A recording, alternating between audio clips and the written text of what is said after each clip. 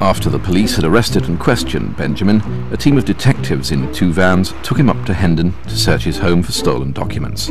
There they saw Pell's unique filing system at first hand. We're trying to recover anything relating to Harkavies, dignitaries and sensitive information. So I gave them quite an old pile, and then he also took a recent pile at random. And as you know, I use the dining room as my faxing room and my photocopying room. So one of the clever CID officers, if that is now a contradiction in terms, said, "Whoa, what do you have a computer in there? What do you have in there?" I said, "Well, I just use that for the internet." And he walks in there and he sees all my stuff from that wink. So he gets all of my Oasis stuff, he gets 2 or 3 of my, and he gets a good stuff in there. And he also gets my stuff relating to West Yorkshire Police. I thought, let's be clever here. Let's try and get them out of this room, because otherwise they're going to take every pile out of here and they're going to find everyone. Let's get them into the shed, because I knew once people are in the shed, they'll give up. As I understand from the police at the moment, he has at his home, or has had at his home, subject to destruction now, something in the order of 2 million documents. Amongst the 2 million was a letter from Benji's GP, stating that he had been prescribed medication for his obsessional condition. So as soon as they open the shed door, everything comes crashing upon poor Lee Clements, who's only about 5'3" in the first place. He said, "What the hell have you got in here?" I said, "Well, I told you, I'll keep all of the really sensitive stuff in here as well. You know, the really sensitive stuff." He said, "Well, there's no way we can go through all of this." So he said, "Fine, it's okay," so I can close the door again. By the way, I say to them, I know you think it's a bit crazy, but I am actually certifiable and stuff, and I can get, I've had, I'm a man, basically, and you don't need us to tell you don't need to tell us that. We can see that. And then suddenly this letter drops out of this pile. The letter's diagnosis allowed the police to treat Pell as a nutcase collector, not a peddler of information. He was charged with stealing documentary waste. The more serious half of his criminal enterprise, his trade with Fleet Street, was not investigated.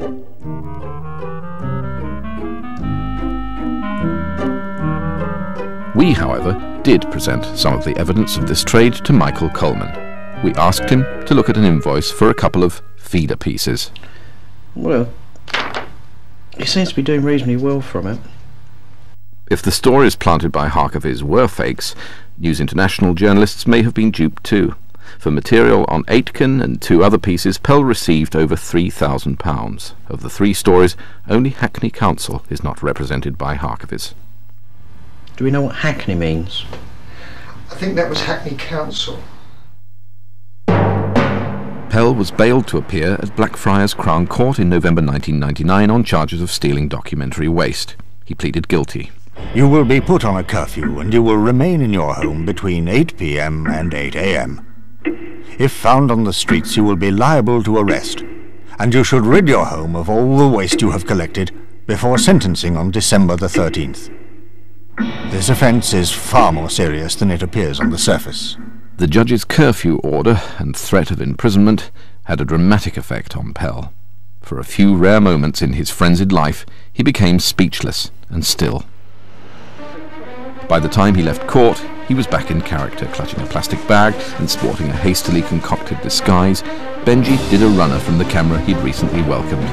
He also acquired an agent, John Mappin, who doubled as a high-tackling minder. Mappin joined in the chaos.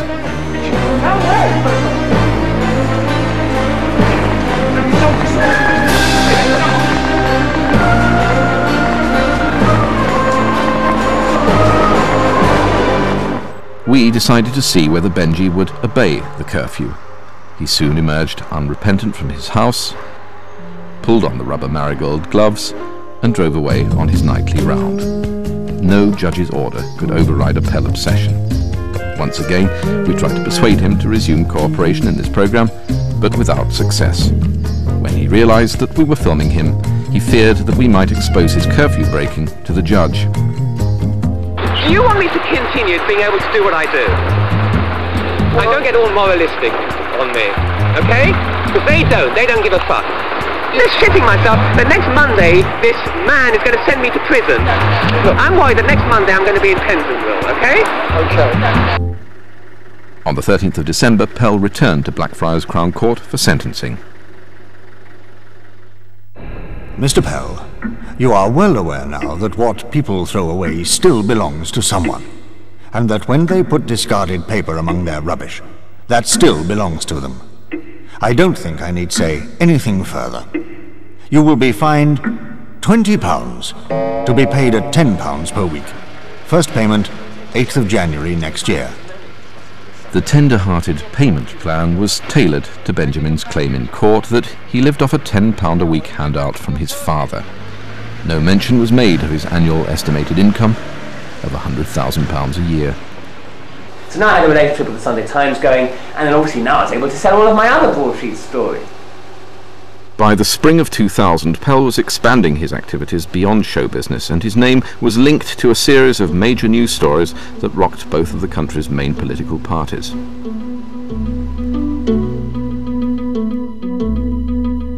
All these high-profile stories have been attributed to Pell, but ironically, the very newspapers that so fearlessly expose the truth about others will reveal nothing to us about their own sources.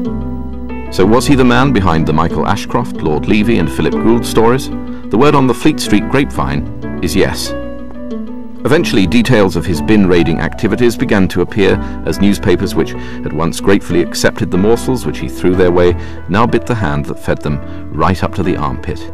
The Mail on Sunday, once an outlet for Pell's stories, turned on him, and suddenly, after years of surreptitiously supplying the news, Benji was the news. But nobody was prepared to break ranks and admit what was going on.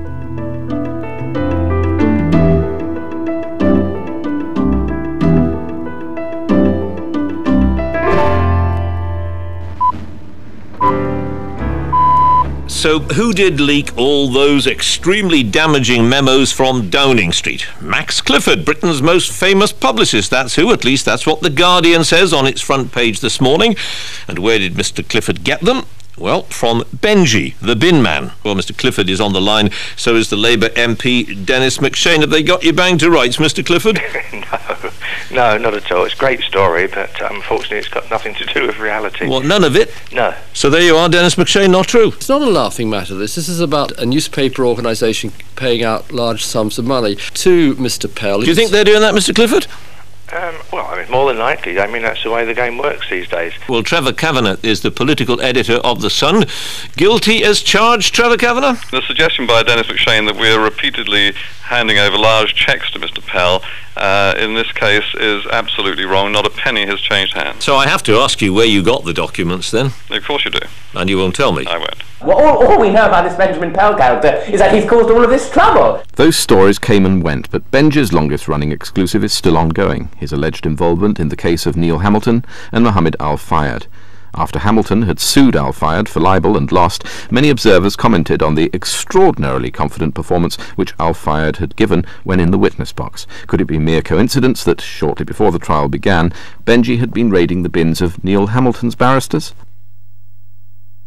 The self-styled victims of these thefts did agree to talk to us. I've often wondered what he looked like. You know, we heard a marvellous story the other day that the security porters at Gray's Inn, where our QC is, they know Pell very well, and for years they've been waving at him as he comes through the door. They thought he was part of the cleaning firm, and he's been saying good evening to them, and they've been saying good evening, and they now know that they've been letting him in to rummage through the dustbins. But I think it's a funny old world. It's a funny old world, a funny old guy. Honestly, I can hardly keep my hands off his photograph, never mind if I actually had the man sitting here. Well, he devastated our lives, this man. The Mail on Sunday claimed that documents stolen were fired via a third party for £10,000. Mr. Al-Fayed refutes these allegations. I still owe my own solicitors $750,000. We're talking about, say, £3 billion altogether. We face complete financial ruin and bankruptcy for Neil. The Mail on Sunday story gave them one more straw to clutch at. We've had some front pages we don't like the look of, but that one's great.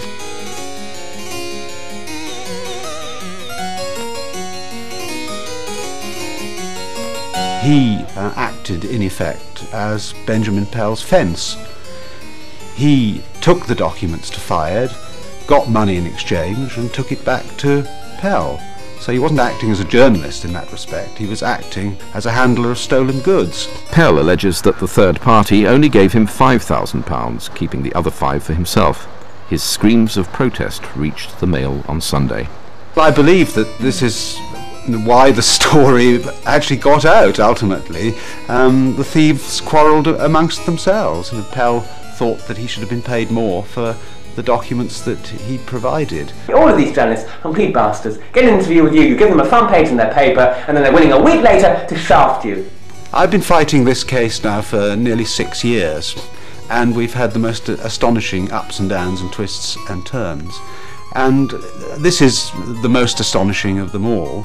But, you know, I'm the one who's being accused of greed, corruption, dishonesty, lying, and I'm surrounded then by all these crooks and liars. And hypocrites. This press. Wallowing around in this cesspit. From this cesspit, Neil Hamilton still hopes to overturn the jury's verdict that he took bribes from Al Fayed. Our solicitor calculated that if we'd had to destroy all the excess paperwork just in our case alone, it would have cost an extra £75,000. I hope now that all the lawyers involved in our case will be doubly careful, even if it means they have to employ somebody extra to do the shredding. It costs you a fortune to produce the documents in the first place, and then it costs you a fortune to destroy them. I mean, that's what the law's all about, of course. Yet, astonishingly, despite the widespread publicity given to Benji's bin-raiding activities, many firms of agents and solicitors are still being just as careless with their clients' confidential documents as ever.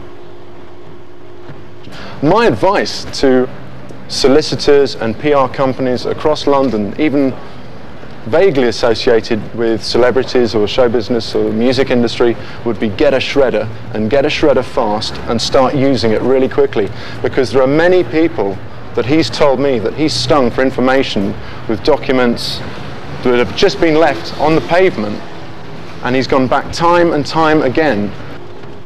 You may think it's all over for Benji, but it's only just begun. Shed number 2 is currently under construction, and his appetite for making the news is greater than ever. Benji's going to be over the back fence when he thinks no one's looking and at it again, because that's Benji's kick. He loves it. I need new targets. I need people to give me targets. I think they should tag him. At the end of the day, though, I can't offer the papers anything if I can't do what I'm doing. Simple as that. He comes across as eccentric, mad, scatty, but at the same time quite lovable. He's very childlike. It's very clever, it's very ingenious, he gets away with it. In small doses, brilliant. It's doubtless that he was working hard, he was making a living for himself, and to some extent one has to look up to that. Thank you, Mr. Pell. But my main source of income is new stuff. A continual flow of new stuff. The latest Spice Girl stuff, the latest Liam stuff, the latest Lord Bell stuff, the latest stuff about Monsanto. That's the thing, and that definitely they won't have any more from me if my activities are over. The old saying, every dog should have his day, sounds good, but here's a person who's had 2 years and is still running around the block. Have you sold your story for something? Stay with 4, keeping things scandalous. Richard Blackwood is back. With him are the Sugar Babes, Charlene Spiteri and Sonique. Hanging with the ladies next.